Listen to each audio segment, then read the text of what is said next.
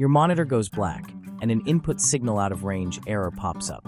No matter what you do, the screen stays unusable.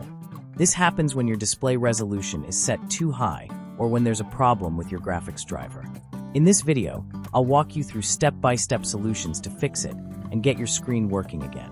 If this helps, make sure to like and subscribe for more tech fixes. Now let's get started. Method 1. If your screen is showing the input signal out of range error, the first thing to do is change the display resolution.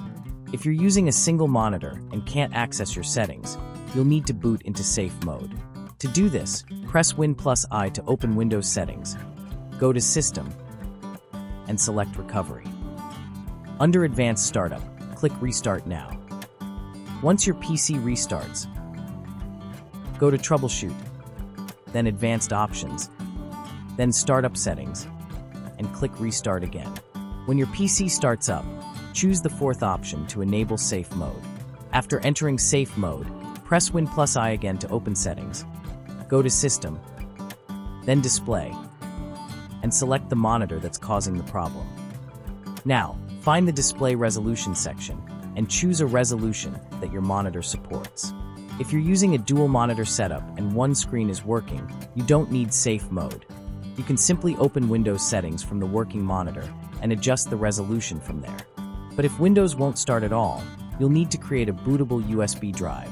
Select Repair Your Computer, and follow the same steps to boot into safe mode before changing the resolution. Method 2. If changing the resolution didn't fix the issue, the problem might be with your graphics driver. To fix this, you may need to uninstall and reinstall it. If you can't access your screen, boot into safe mode first using the same steps as before. Once you're in Windows, right-click on the Start menu and select Device Manager. In Device Manager, expand Display Adapters, then right-click on your graphics driver and choose Uninstall Device. Make sure to check the box that says Delete Driver Software, then confirm the uninstallation. Now restart your PC. When Windows starts up, it will automatically install a basic graphics driver.